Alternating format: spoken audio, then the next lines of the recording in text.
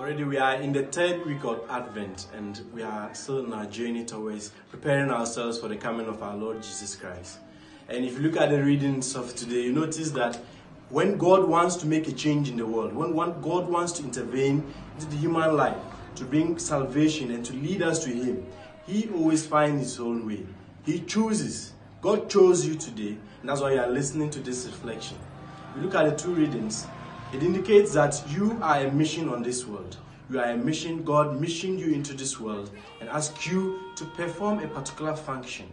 In that case, you have to see and still worth yourself worthy of what? The graces of God upon your life and preparing yourself for the coming of Jesus Christ. So don't give up. If you look at the life of John the Baptist, how he came, you notice that God chose him to come at that particular time to intervene in the lives of his people. So let's keep on moving and let the Spirit of God guide us throughout this journey as we wait for the coming of Jesus Christ. God bless you.